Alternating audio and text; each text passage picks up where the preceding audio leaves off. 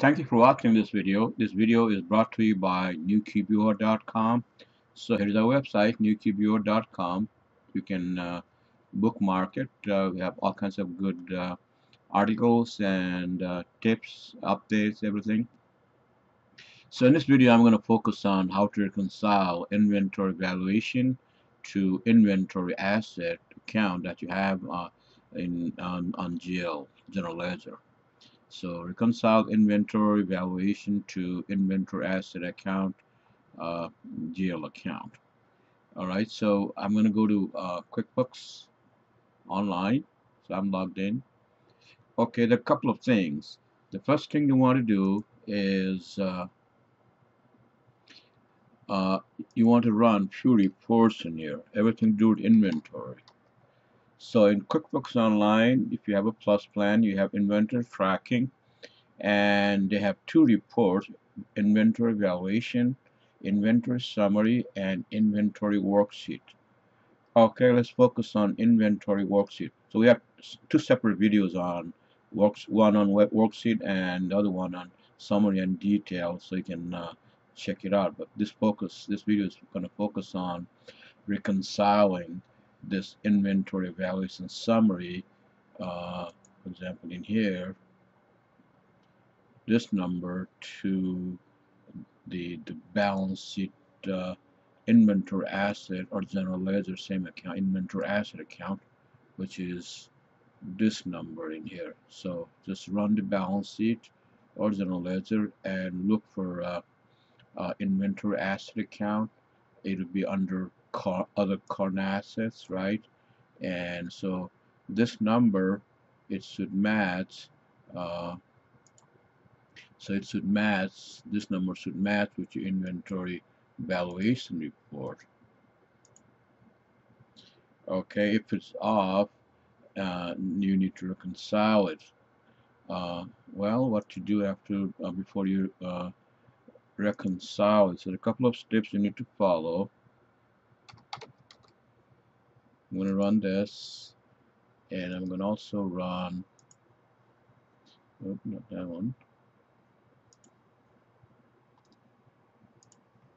I'm going to run inventory worksheet. So that's where I'll start.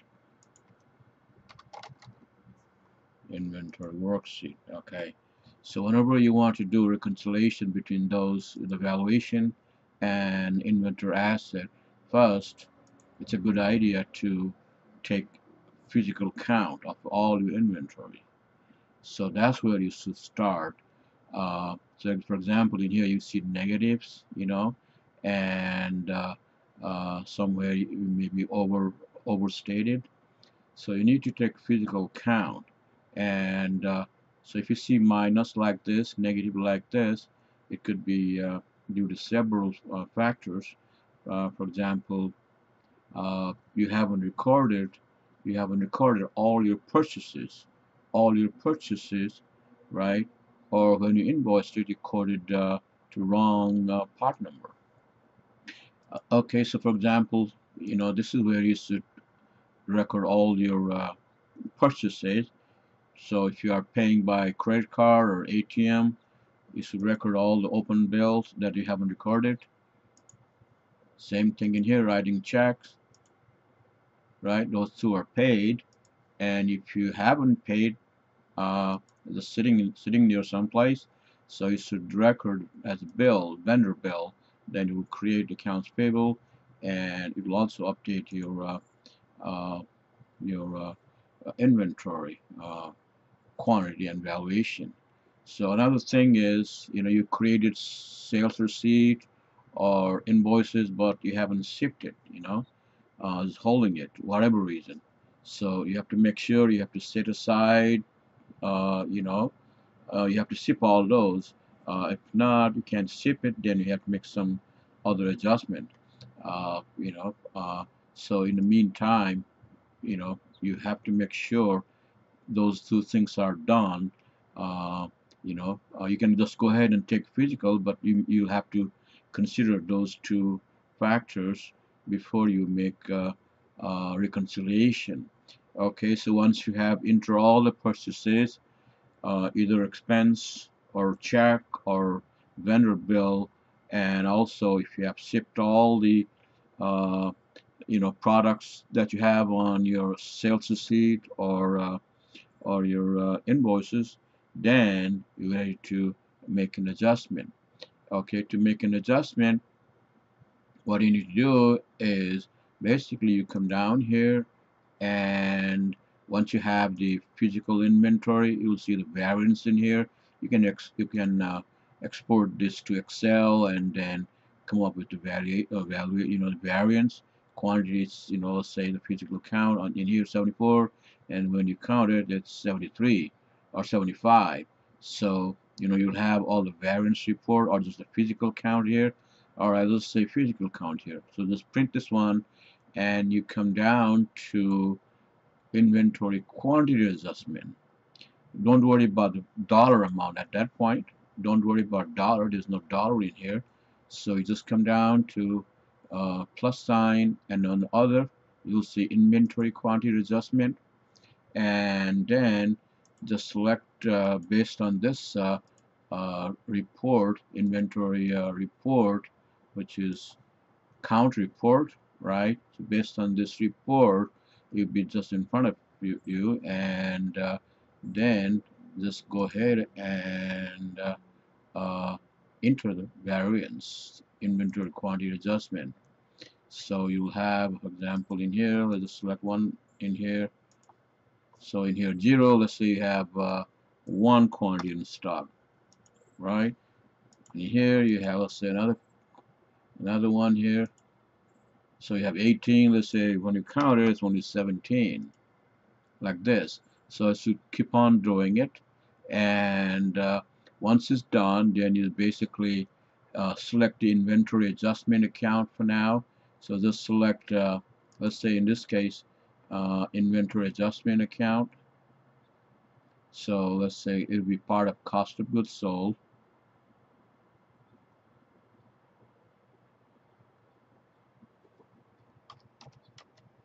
Inventory adjustment. If you don't have it, then you can create this account. Uh, that way, it will be separate than your regular cost of goods sold account. So regular cost of goods sold basically be just for your handling your inventory through your cost of goods sold through invoices, sales forms, and so if you just create this, then you'll be separate. Then you'll know each time you're looking at it, how much inventory adjustments you made in particular time.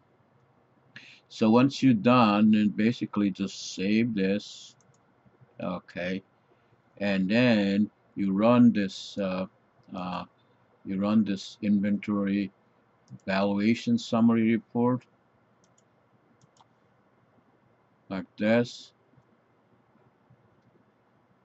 okay, and while you are on this, if there's a huge difference, sometimes if there's a huge difference, then you may want to analyze it, see why such a big difference. If it's one or two, it could be various, it was shipment wrong, or wrong quantity on wrong item on invoicing, or somebody just overshipped it, or undershipped. Normally doesn't even if it happens, your customer will call you and say, hey, you undershipped it. If you overshipped it, well, who knows? So most likely it's overshipped. That's where you run into problem. So you also need to review your inventory valuation report. Just look at the detail thing, inventory detail,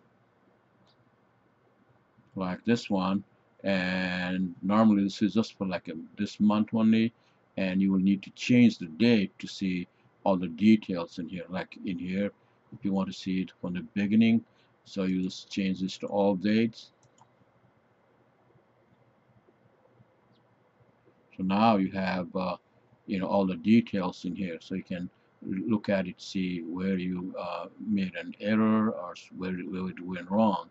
For example, you bought 100 and keep shipping, and it's possible you just picked this item, and it was supposed to be something else. So could be all kinds of reasons. So once you finalize the inventory valuation summary. This is the revised one. Let's say let's revise this one. So don't worry about the average cost and stuff. You can't change this one. So you have to focus on the quantity. Once you focus on the quantity, it automatically create asset value for you in QuickBooks Online. So now it's 344, 269.52. Now if you run your balance sheet, I'm going to refresh this.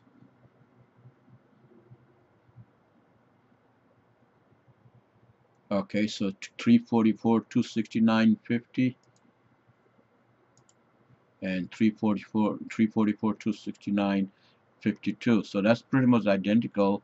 So you don't need to make any value adjustment, right? Let's say if this is off by a couple of thousand, whatever, then at that point you need to write a journal entry.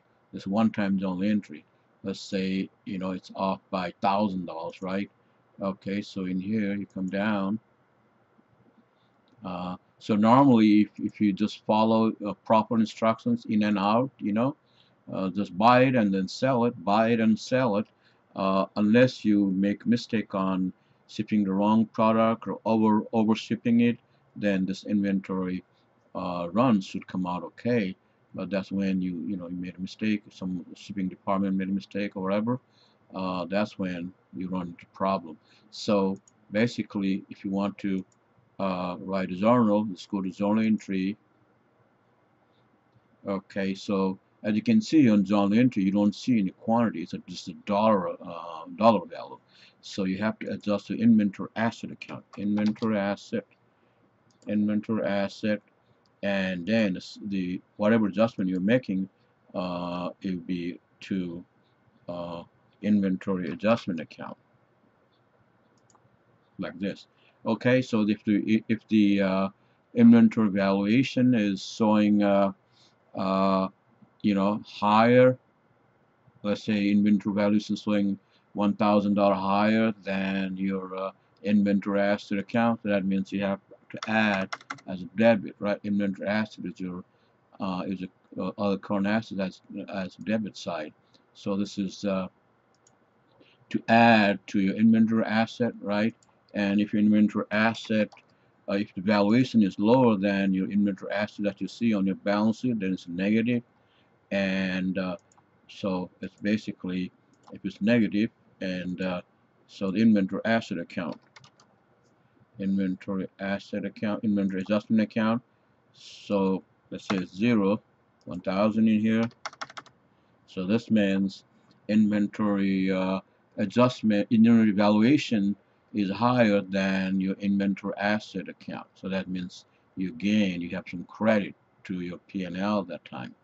On the other hand, so if your inventory asset account, let's say, is $1,000 less than valuation, then inventory valuation, inventory adjustment, right? Okay, so in this case, I'm going to delete this. So let's see here. Deleting here someplace. That's okay. Okay. So I can move this, right? I can bring it down here. Okay. All right. So now, so it's basically debit and credit, right? And in this case, it's the other opposite. And in this case, you have $1,000 write-off. So when you take inventory, most of the time you'll have to write it off, because inventory is, you don't see like this, because inventory is not going to grow. Inventory, you'll have making adjustment, you'll have more like making adjustments because you overshifted or wrong shipment or whatever, so you'll have a loss in here most likely. But sometimes you ship it and your customer never claimed it, then you may have credit too.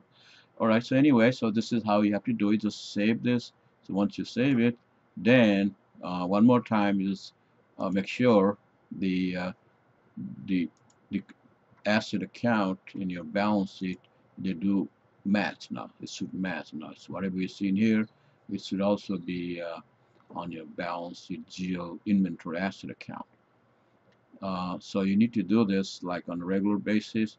Also, before you do this, it's a good idea to have your bank reconciliation done too, So it's a good possibility you bought it and you haven't reconciled your bank account. So it's a good idea to do bank reconciliation first before you can do the physical account. That's not a problem. You just keep on doing this, and before you make the final adjustment to your general ledger account, make sure your bank account is also reconciled. So that's another one. Okay, or thank you for watching. Visit our website, newqbo.com, and you know to bookmark this website. So we have all kinds of QuickBooks articles and uh, you know new updates and great tips. So thank you. Bye.